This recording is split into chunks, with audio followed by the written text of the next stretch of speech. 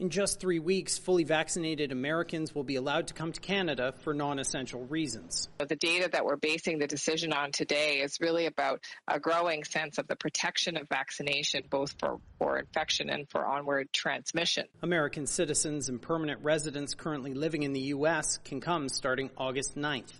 And a month later, on September 7th, fully vaccinated travelers from any country will be allowed in too. Proof of vaccination with a Health Canada-approved vaccine and a negative pre-departure test is required, but a 14-day quarantine is not.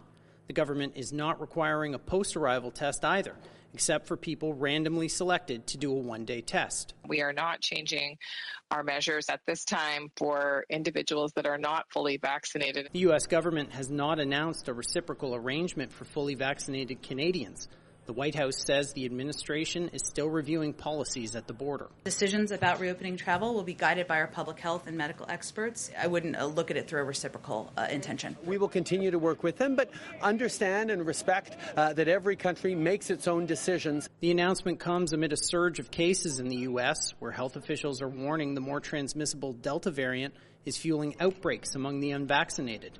The health minister was asked if opening up is too risky. That is why we continue to maintain that all travelers are required to do a pre-departure test, regardless of their vaccination. Fully vaccinated people present a very, very low risk. Niagara Falls Mayor Jim Diodati says he welcomes the decision, but would have preferred fully vaccinated Americans to be allowed back in sooner than August 9th, given the economic significance of the summer tourist season and the amount of money Americans contribute to the local economy. 50% of the revenue in Niagara Falls comes from the U.S. Fingers crossed that these business people can pull it off and survive until next season.